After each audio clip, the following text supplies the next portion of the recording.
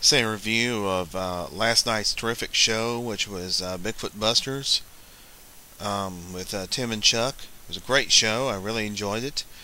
The guest was the one and only Robert W. Morgan, and just, of course, tremendous guest as always.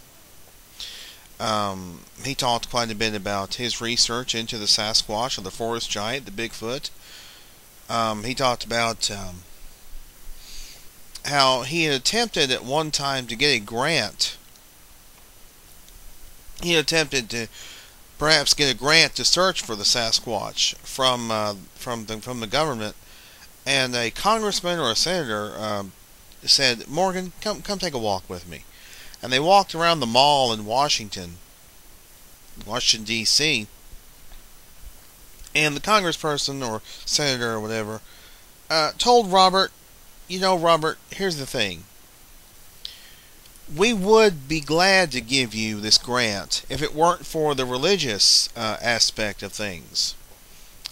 Every religious group, if it were found out this thing was real and it was human or a prototype of a human, every religious group would go crazy. They would run us out of town. They would run us out of office. Every single religious group in this country would run us out of office."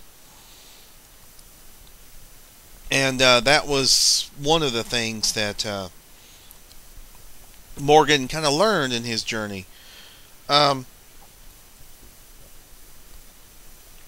Robert was also asked about the Patterson-Gimlin film and what his thoughts were on it. And he said that yes, he believes it's authentic. And the main reason he thinks it's authentic is because his adopted father, Nino Cochise, who was the last Chiricahua Apache born free, the last chief actually told him when Cochise saw the film and realized the implications of what was in it, Nino said, "Well, a lot of people are probably wondering why she only walks away. Well, here's the reason. The reason she walks away is to distract and to take and to protect Patterson and Gimlin from her baby." And Morgan claims that you can actually see what appears to be a figure standing in the tree line, grasping a tree, and he figures that this might be the baby Sasquatch, or this might be the baby that Patty was attempting to protect Patterson and Gimlin from.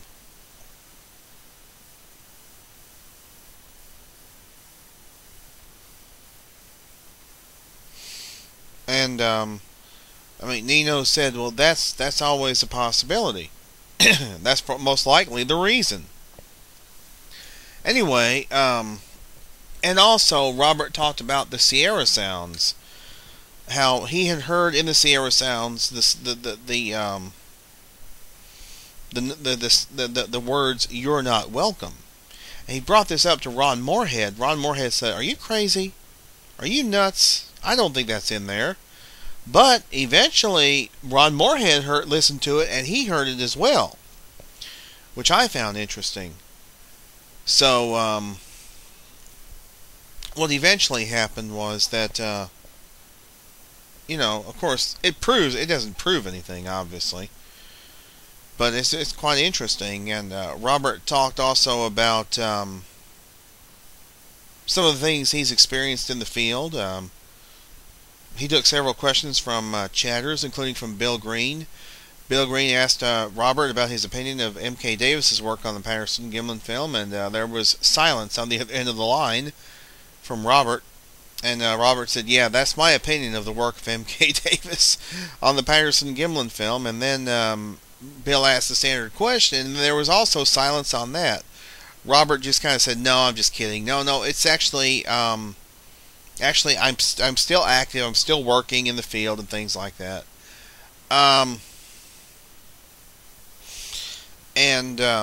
Also, I got to call in and I asked Robert two questions. I asked him first, does he stay in contact with some of his former expedition members, expedition compatriots? And he said yes, he does. He still stays in contact with. He just spoke with Michael Palesnik not too long ago. He just received an email from Eliza Mormon. If anybody's ever seen Robert's movie In Search of Bigfoot, which has also been incorporated into Bigfoot Man or Beast, you will see that he had Michael Palesnik and also Eliza Mormon on his expedition with him. And also he talked about an interesting meeting with he and John Green and Renee DeHenden, which was documented in that movie, in which Renee DeHenden said he would go out and shoot a Sasquatch if he saw one, that he would have no hesitation in doing so. And Morgan, he just kind of, his whole thing was, you can't work with DeHenden and Green because they're so pro-kill, or at least DeHenden was at the time. DeHenden had since softened his stance and changed his mind about, well, he had in recent years before his passing, referring to Renee. But anyway, and I asked him, and I also asked him about the dowsing aspect. There was a fellow that he worked with back in the 70s named John Shelley. And John Shelley was a dowser. Dowsers are those, y'all probably familiar, like water dowsers. They have like a forked stick, or they have two coat hangers or something like that. They manage to point them in different directions. And I asked Robert, had he ever worked with any other dowsers since John Shelley? He said he had worked with 6 of them. And he said none of them had nearly as much success as John Shelley did. So I found that quite fascinating. He answered several questions from the chat room. He also answered, Shane McMahon called in and was having a discussion with Robert. I'd already left the show before Shane got going too much. But anyway, it was a great show. I really enjoyed it. The next show will be next Sunday for Bigfoot Busters. Don't know what they have planned. It'll begin at 9 Eastern, 8 Central, www.blogtalkradio.com/TCSJRBigfoot. It was a wonderful, wonderful show. It's always great to hear Robert W. Morgan, and of course, it was very fortuitous, seeing as how I had just finished reading Soul Snatchers, and I'm rereading it, and I'm currently rereading the Bigfoot Observer's Field Manual. And of course, I also have the CD of the Bigfoot Observer's Field Manual. So I thought that was a pretty great thing to hear Robert W. Morgan again. It's always a pleasure to hear the man. I mean, as far as when it comes to legends in the Bigfoot field, he's one. He's a legend.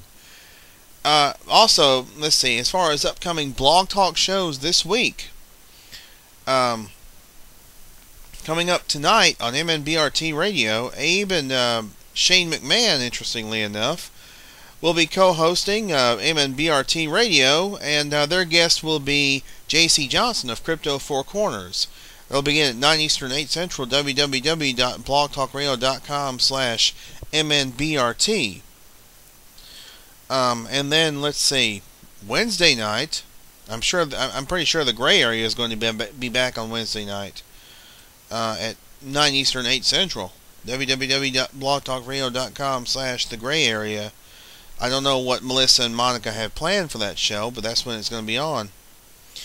But I do know that Bigfoot Truth and Lies will be airing on Wednesday night with Hawk and Frog, and that'll begin at 8 Eastern, 7 Central, www.blogtalkradio.com/Bigfoot Truth and Lies, and their guest will be Eric Altman of the Pennsylvania Bigfoot Society, and of course a good buddy of mine, by the way.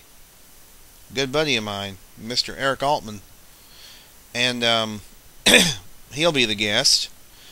And then next Sunday, Night Callers will be returning, and they'll have as their guest singer-songwriter Lenny Green, who can be found at www.bigfootsong.com. He's written several great Bigfoot songs, all of which are on his website and available to listen to. And he'll be the guest, 7 Eastern, 6 Central, www.blogtalkradio.com/nightcallers. And then Steve and Chris will be back next Sunday, www.blogtalkradio.com/The Squash Detective, Squash Detective Radio, 8 Eastern, 7 Central. And I think I did mention Bigfoot Busters also, 9 Eastern, 8 Central, www.blogtalkradio.com/TCSJRBigfoot. Now, Hawk and Frog are having their last Wednesday night show this upcoming Wednesday. Then they're going to move to Tuesday nights in a few weeks, and they'll start their show at 7 Eastern, 6 Central in a few weeks. So be listening for that. And as always, we do encourage you to please tune in and support great research. Now, upcoming this week on Sci-Fi, there's going to be a double shot of hairy hominids on Thursday night. This Thursday night, starting at 9 Eastern, 8 Central on Destination Truth. They're going to search for the Siberian snowman, or their equivalent of a hairy hominid. That'll begin at 9 Eastern, 8 Central on Sci-Fi. And then immediately following, at 10 Eastern, 9 Central on Beast Legends, they're going to examine the wild man of Vietnam, the Ngoi Rung. And by the way, 2 hairy hominids, not Kane and the Undertaker. That's Friday night. They come on Friday night on SmackDown, seeing as how SmackDown has now moved to Sci-Fi. Anyway, that's just a bad joke. Anyway, yeah, check your local listings for time and channel on the Sci-Fi, for Sci-Fi. Now, the upcoming series, the pilot the series is being shot as we speak. The series for Animal Planet from BFRO called Sasquatch: The Ultimate Hunt, which features Matt Moneymaker, James Bobo Fay, Cliff Barrickman, and a biologist from Seattle. I don't remember her name, but she's a biologist from Seattle, and she was involved in when they went to Alaska back in, I think, July to film up there. So anyway, and also upcoming sometime will be on A&E. The A&E network will be Bob Saget's Strange Days, and they'll have the segment that he filmed with the BFRO and with adjunct members of the BFRO. I'm not sure when that will air. It's already October, and they were saying possibly late summer, early fall. It is early fall, so I'm not really sure when that program will air, but I will let you all know when I get the information. Also on the Animal Planet BFRO series. And I'll let you all know right here. And also, of course, John Bindernagel's new book is available for pre-order. It's not quite available from the publishers just yet. John is saying mid-October. You can go to beachcomberbooks.com to find more information about the discovery of the Sasquatch, the new book from John Bindernagel. You can order the book from there, but you can also order the book personally from John Bindernagel. You can order an autographed copy of it from Dr. Bindernagel. You just email him at johnb@island.net. So that's the latest crypto news and crypto programming, crypto books, things of that nature, and we'll catch you guys another time. See you later, guys.